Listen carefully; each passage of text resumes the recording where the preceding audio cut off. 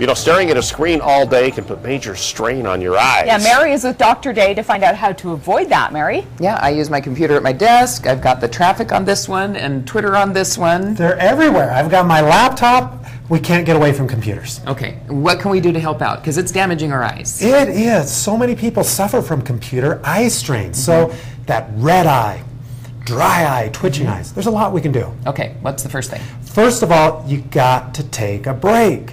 Every 20 to 30 minutes, get up, shift your gaze, look far away. Okay. The 20-20-20 rule. Right, every 20 minutes, take 20 seconds and look at least 20 feet away. Right. But it's also good for your back and for your legs. Move around a little bit. Move around. Okay. Arm's length. About arm's length is where you want to be. Okay, you don't want it here. Like No, a lot of kids no, are no. like right here all the time. Too close. Okay, Too keep close. it at least farther Right. away. Okay. Keep the glare down.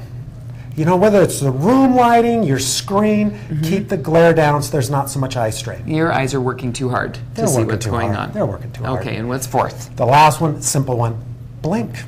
Blink. Blink.